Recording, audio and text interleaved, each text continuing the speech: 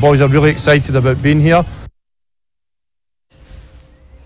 Now, after a 3-year hiatus, the Ndakaini Half Marathon is back. This year's edition will be held on the 16th of September at the Ndakaini Dam, Murang'a County, under the theme Conserving the Environment and Promoting Sports Talents at the Grassroots Levels.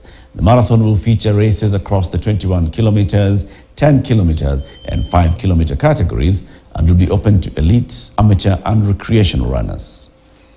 This is our humble prayer that the event will run successfully, and all of you, even the 4th state, will be there covering the event and also covering about the environmental program that goes on in that area. And I hope we shall be planting trees on that day. So we are also following the footsteps of our government. It's a well-known race and a hard race. It's the hardest half marathon in the world. The second one is in Sweden because of the terrain. And we are happy this year. We are going to have a Ndakaini marathon held on September. Despite, because of the COVID epidemic, for 3 years we have not held the Ndakaini Half Marathon.